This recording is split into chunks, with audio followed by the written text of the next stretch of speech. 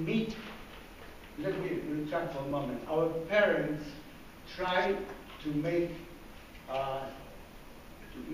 possible for us to continue with schooling. So they would hire some former teachers, and a group of 6 of us, and the teachers would continue to sort of follow the curriculum that would have in the 6th grade, etc., etc.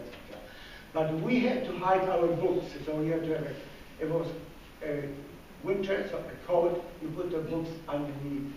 So you were not supposed to be educated.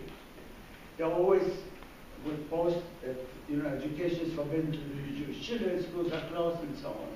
And you'll be penalized if found. So we had to be very careful.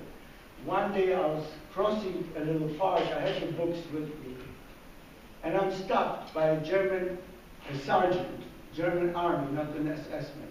And he said, what are you doing? So I gave him some excuse in German. He says, you come with me.